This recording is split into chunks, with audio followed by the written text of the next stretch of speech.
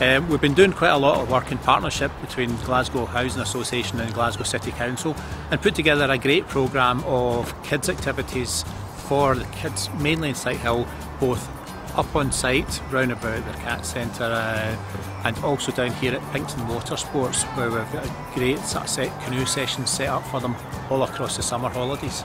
So we've had some young people from Sighthill come down over the summer and take part in the Panther sessions that you can see behind us, and they've been really good. They've basically got an understanding of how to paddle and different types of kayaks and all that sort of stuff, and they've also become members of the club, so they've started coming along on a regular Wednesday night sessions now. So we've seen those club sessions grow from 1 or 2 kids to about 20 children coming along every Wednesday now, so it's great.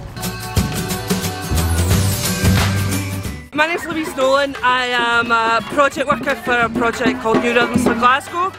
We've been running a summer play scheme, an arts club in Sighthill in the Cat Centre for the whole of the summer holidays. So today we're having a party for the kids, and we're having a parade of our own. We took part in the Springburn Park Carnival, and also in Merchant City some of the kids took part in that.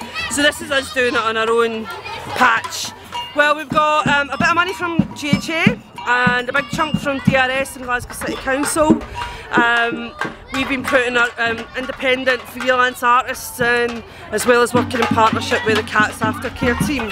So it's been a real partnership approach to bringing, delivering play and stimulation for young people in the area while they're living in a building site and while lots of changes are going on. So it's also a way for them to engage with the changes that are going on in their community, and moving from living in high-rise flats to living in houses and new neighbours and developing new relationships is also what we're kind of promoting. And we've got parents here today, and we've involved families in all the things that we've been doing.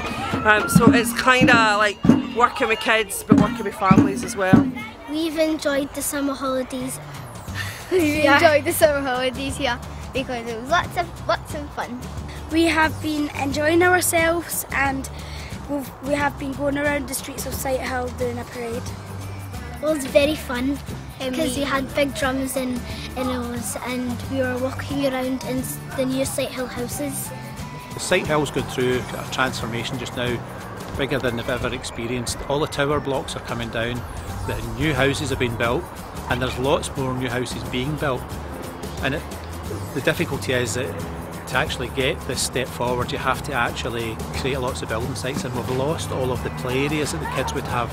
So by creating this range of summer activities, we've filled a big gap that was there, which will help us get through this first stage of the major transformation and helps keep everybody together, making friends, making new friends, and breaks down lots of wee barriers that might have been there otherwise.